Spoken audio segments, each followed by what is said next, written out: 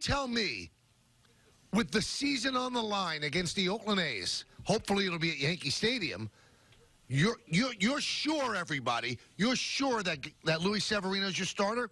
I'm not, because right now, if the wild card game was played tomorrow, my starter would either be J-Hap or Tanaka. I would not start Severino in a winner-take-all game. I just wouldn't. And, Don, you know this. Severino's one of my favorite pitchers ever. At the beginning of the year, I said he's one of the top 5 pitchers in baseball. You remember, we kind of talked back and forth about it.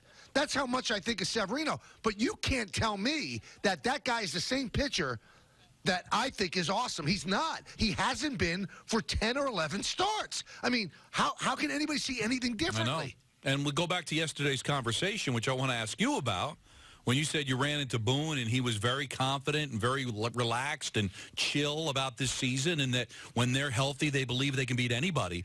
Well, not knowing who's going to pitch your wild card game, having a catcher that can't catch, having a third baseman that's defensive liability, that has nothing to do with Didi and Judge being out. These are legitimate concerns about this baseball team, and you just lost 2 out of 3 to a team that you're likely going to have to face in a one-game playoff. Granted, that game will be at Yankee Stadium, maybe. Maybe. But why exactly is there all this confidence when they get healthy? We're talking about major issues with this team that have nothing to do with health. It's a legitimate point. I just think that Boone has an unwavering belief in this team. But here's the problem. As I say at the start of every show, the date of the show. It's getting late early, as Yogi used to say.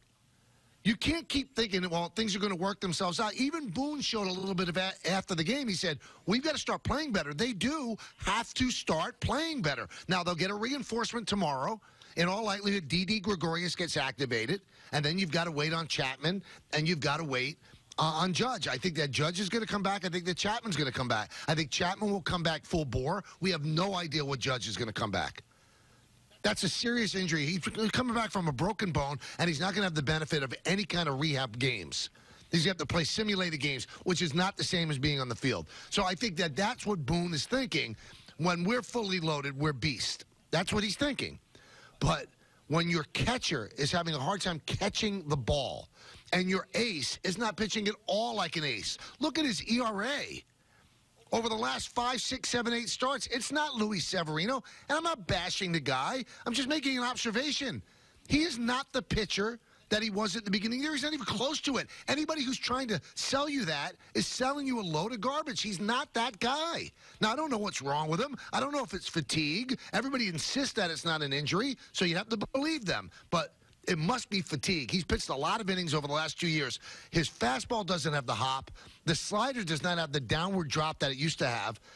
And I as an outside observer, there's no way, to me, it's a slam dunk that he would be the starter in the wild card. And then if he is the starter, you really like the combination of him and Sanchez?